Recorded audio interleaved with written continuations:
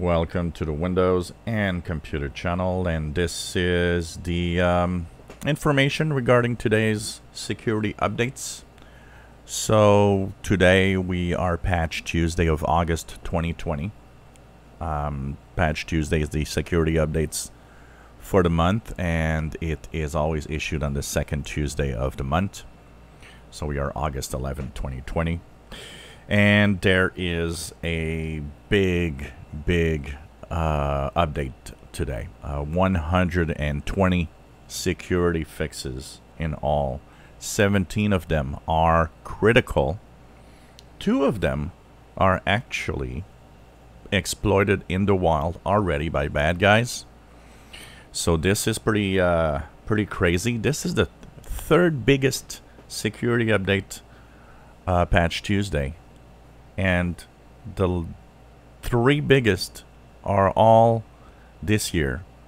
The biggest was in June, second biggest in July, and now we are at the 3rd biggest Patch Tuesday ever in August. So there's a lot of security fixes. Once again, showing that if you are on Windows 7, you are really getting far in updates of security, because even though some might be specific to Windows 10, a lot of them are specific to Windows 7 also.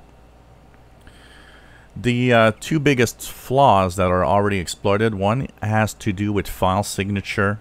So Windows can actually be used to not check file signatures correctly, which means that basically with this flaw they could inject something and actually take full control of your PC.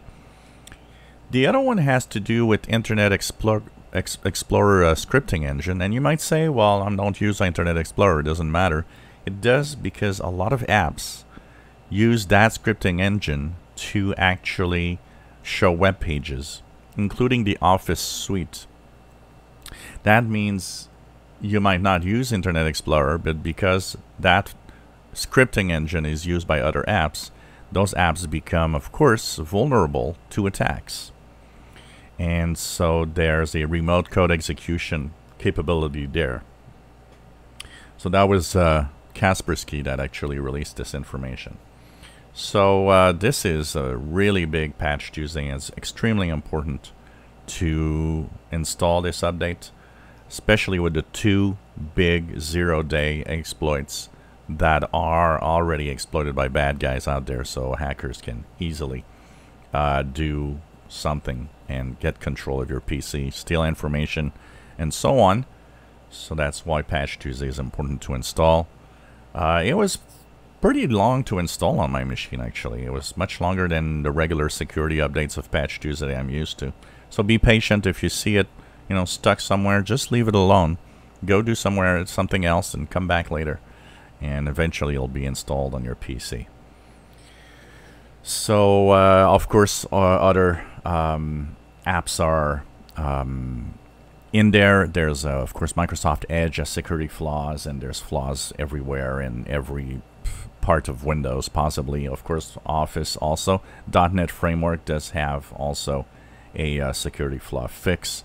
So lots of stuff to check out in there, because really a big month once again in security fixes. If you enjoy our videos, please subscribe, give us thumbs up. Thank you for watching.